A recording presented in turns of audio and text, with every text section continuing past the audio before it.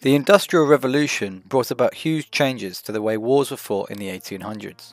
The wars of old, muskets, cannon, line infantry in brightly coloured uniforms, and cavalry charges, were replaced by rifles and artillery, with increased range, accuracy, and firepower. Battles became messier, larger, and much harder for commanders to control. The result was an increasingly defensive form of warfare. Armies would dig into entrenched positions, place obstacles such as barbed wire and mines to stop the enemy from attacking, and let the artillery and machine guns do the work. By 1914, this new form of warfare, trench warfare, had become the standard, and overcoming it was no easy feat. This lesson, you're going to look at some of the ways World War I commanders sought to gain the upper hand and break the stalemate. New weapons were put to use, seeking the advantage in combat that would allow armies to break through the enemy trenches. New technology was developed, bringing a whole new dimension to warfare. And new tactics were also tried, looking to manipulate the brutality of war into a winning formula.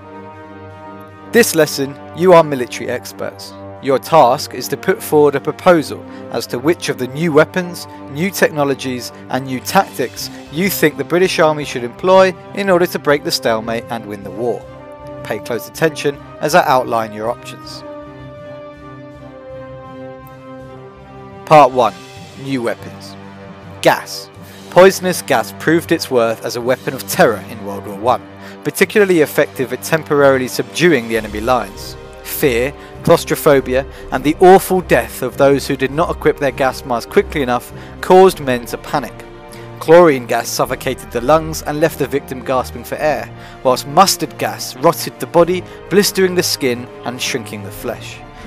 The use of gas in World War I would become an iconic symbol of its horror.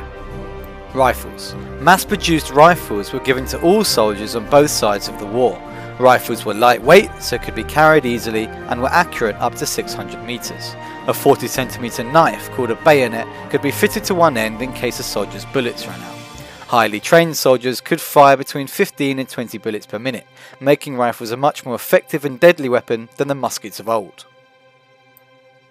Machine guns. Invented in 1862, early machine guns were heavy, requiring 8 to 10 men to operate. But as they developed into portable, lethal weapons, they became used effectively across the war. According to British estimates, machine guns caused about 40% of all wounds inflicted on British troops during the whole of World War I. These intense, rapid-firing guns were a mainstay of the trenches. Flamethrowers. Far less widespread was the flamethrower. Designed to clear out small spaces like dugouts and trenches, they caused panic in the nearby area, burning its victims alive and forcing defenders to flee from their positions. However, they were dangerous bits of kit to carry. A canister of flammable oil was strapped to the wearer's back, so defending soldiers would try and shoot the canister of oil before the person got close, sending the operator of the weapon up in flames. Hand grenades. Grenades were small, handheld bombs that could be thrown about 40 meters by hand or by rifle into enemy trenches. They exploded a few seconds after being thrown, and the outer case would shatter into razor-sharp fragments, causing horrific injuries to those in the immediate vicinity.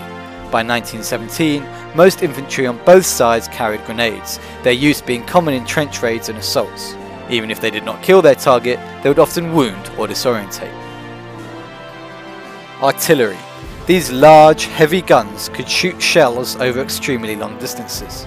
Both sides had artillery groups at a safe distance from the front line and would fire shell after shell at the enemy. It was common to bombard enemy trenches for several hours before an attack in the hope that you might kill its soldiers, shatter their defences or leave them disorientated and broken. In 1915, 400,000 shells were being fired every month on the Western Front. The relentless noise made men's ears bleed and damaged their brains, leaving many with shell shock. Part 2. New technology. Tanks. One of the new World War I technologies that would have the biggest impact on warfare was the development of the tank. Although early tanks were slow, unreliable and poorly designed, they had potential and were soon developed into effective fighting machines. They were used to pave a way through rough terrain, crush barbed wire, break through obstacles or cross trenches. They caused panic and terror on the battlefield, with larger tanks being equipped with both heavy and light guns. Towards the end of the war, tanks and tank tactics developed and the technology became an integral part of British and French combat. Aircraft. From tethered observation balloons used for reconnaissance to large zeppelins used for strategic bombing raids over Britain, the air power of World War I opened a whole new dimension of warfare. It was in the development of the aeroplane, however, that war was changed forever. When the war began, the planes were slow, clumsy and unreliable. They were used for reconnaissance and aerial photography, helpful for mapping out the enemy trenches. Before long, fighter planes armed with machine guns were developed. Soon came bombers, designed to fly over the enemy and destroy their positions from the air. In these ways, aircraft could directly support infantry attacks and could wreak havoc behind enemy lines. World War I signified the start of a technological arms race to design and build the best combat aircraft. Their use would become widespread in World War II. Submarines. Although submersibles had been used in warfare for a number of years, it wasn't until World War I that submarines as we know them today came to be developed. In this, the German Navy led the way. The Unterseeboots, or U-boats, could fire self-propelled torpedoes at enemy ships whilst underwater. They were difficult to detect and hard to defend against, though they had poor range and could not stay underwater for long. Throughout World War I, the German U-boat campaign sought to destroy trade routes used by the British, French and Americans, hoping to starve them at home and cut off their supplies. Over the course of the war, German U-boats sunk over 5,000 merchant ships and over 100 warships. The Germans would go on and improve this tactic to become a major threat in World War II. Steel helmets. At the start of the war, most nations went into battle wearing cloth, felt or leather headgear that offered little protection. From its early development in 1915, however, steel helmets such as the Brodie helmet used by the British, though heavy and uncomfortable to wear, offered good protection on a massive scale, with over 7.5 million Brodie helmets being produced by Britain alone. Communications. One of the key issues facing commanders in trench warfare was inadequate communications. Most soldiers were poorly trained conscripts, operating a loud, chaotic environment. Communication via runner, pigeon or telephone was lost continuously due to shell fire. So by 1918 a new technology, the radio, was being used by battlefield commanders. The equipment was bulky and expensive, but it quickly proved invaluable. Sound ranging. Another novel use of electricity in warfare was sound ranging. This was a method of determining the location of enemy artillery using the sound of its guns firing. World War I saw the birth of scientific sound ranging. Using strategically placed microphones and recording devices linked to a central processing unit, experts could now much more accurately identify the location and distance of enemy guns. Part 3. New Tactics. Tunnelling. On the Western Front, the main objective of tunnelling was to place large quantities of explosives underneath enemy defensive positions. When they were detonated, the explosives would destroy that section of the trench from below.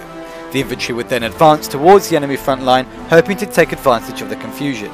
Tunnel warfare was slow and incredibly dangerous, with miners listening out for enemy tunnels coming the other way.